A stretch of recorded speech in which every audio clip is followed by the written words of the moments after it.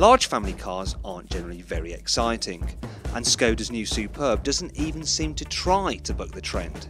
But while the predictable design won't get anyone talking, the car has one feature that will. Its boot. Now you're probably wondering what the heck I'm going on about, because this car looks like a normal, rather impractical saloon. But if I shut the boot lid, press this button over here, I can do this, which is actually really rather clever.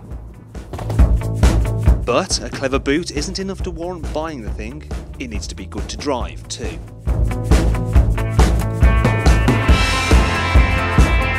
Sadly though, the Superb chassis doesn't exactly set the world alight. I mean, it does stay stable in the corners, but it doesn't have any kind of sense of fun or involvement in the same way as, say, a Ford Mondeo does.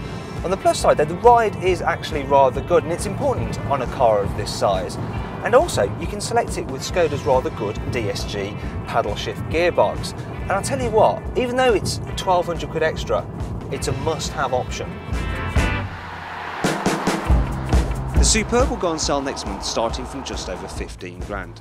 Now it's not as good a car as a Ford Mondeo, but it is pretty good value for money. You'll be able to get it with a choice of 3 petrol and 3 diesel engines. Our test model had a 2-litre TDI diesel engine with 138 brake horsepower, and this engine probably gives the best balance of performance and economy.